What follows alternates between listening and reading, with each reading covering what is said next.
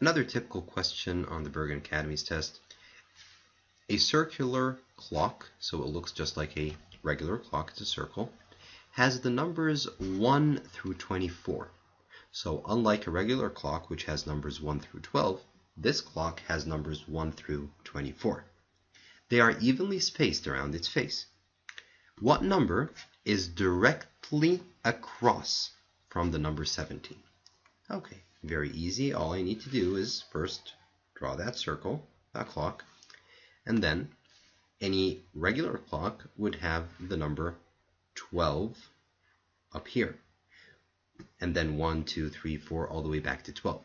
But since this clock has numbers that are, it's numbered 1 through 24, that means that the biggest number is going to be 24, which is instead of the 12. So everything is going to be double. So instead of 12, I have 24.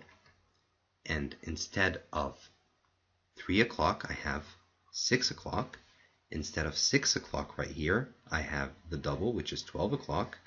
And instead of 9 o'clock right here, I have the double, which is 18. So 24, 6, 12, and 18, these are the 4 basic numbers around this clock.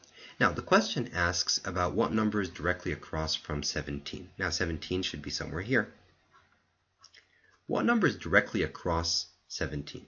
Now, I've seen a lot of people think about it this way. Since you say across and it's a circle, they assume that you mean use a diameter. So go through the center like this and find the number right here.